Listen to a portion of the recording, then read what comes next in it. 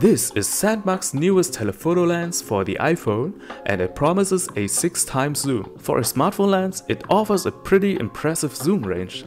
Let's see how it performs and what results we can achieve with this lens after the intro. Let's go! But first of all, good day friends, welcome back to this new video. Thanks to Sehnsucht for sending me this lens to test.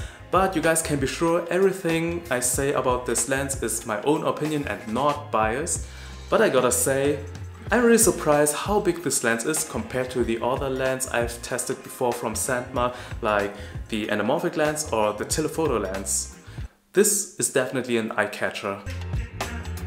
But let's talk about the workmanship. My first impression is, of course, the size. This telephoto lens is around 12 cm, and compared to all the smartphone telephoto lenses I own, this is the biggest one. I have to say it is also a bit heavy because it is made of aluminum, so you can be sure it is very sturdy.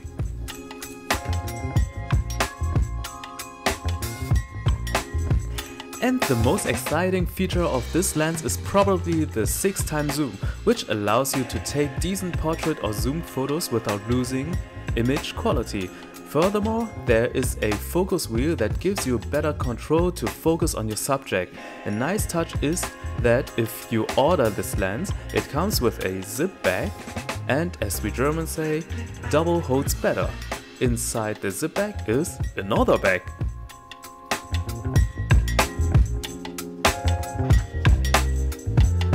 Alright, let's talk about how to use it. If you want to use this telephoto lens, the only thing you need is, of course, an iPhone and the special phone case, which you can buy from Sehnsucht as well. A pro for this lens case is that you can also use other Sehnsucht lenses on it, so it is compatible with the rest of the lenses Sehnsucht offers. As you can see, it is easy to attach the lens to the case. You only need to screw it on. I was a bit worried about whether the case could handle the weight of the lens, but so far, nothing has happened. But yeah, probably the most important thing we have to do now is to test the lens, so I will go outside and take some nice shots and coming back later and share with you the result of it. 6 months later. Alright, I'm back. What I also want to recommend is, if you are using an iPhone 12 Pro or later Pro models with iOS 14.3 or later, you should activate the Apple ProRAW function in order to use the full 48 megapixels camera.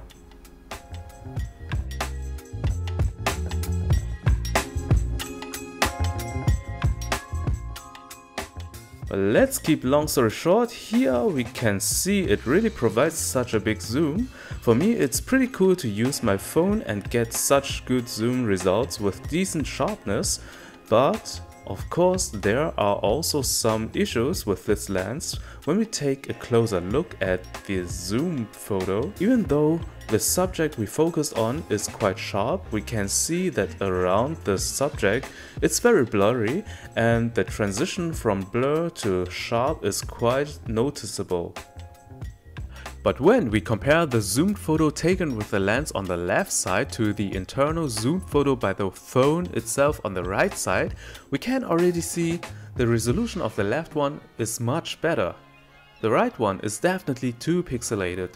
This lens is really helpful in situations where you can't get too close to your subject, like at the zoo or when photographing a building from far away. Even though we can see there is a slight vignette at the corners, it's not too noticeable.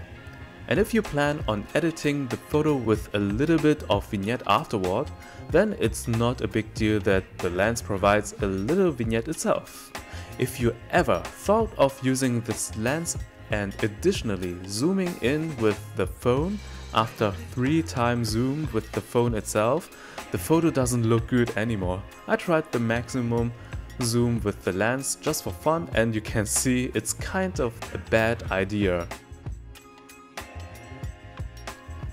Well, what can I say? It's really cool that Sehnsucht has produced this awesome lens which makes your phone look epic, When I took shots outside, a few passerby asked me curiously what it was, and it's pretty cool to have such a big lens for a smartphone. In conclusion, I would say it's definitely a good idea to extend your photo equipment with this lens, especially for traveling or portrait photos. You will have a lot of fun with the power of this lens. However, to get the best results, you definitely need to use a tripod or place your phone on something stable. Otherwise, it's very hard to get the sharpest shot possible with the lens. Additionally, if you want to make videos with it, it's better not to do any motion shots. Alright, that's it. It was once again very exciting to test a new smartphone lens, but now it's your turn. What do you think about it? Would you use such a big lens too? Let me know in the comments section, or you can message me on Instagram if you want. And as always, don't forget to like and subscribe this channel to not miss any upcoming videos, and as support of course. But yeah, it's time to say goodbye. Thanks a lot and see you next time. Bye bye.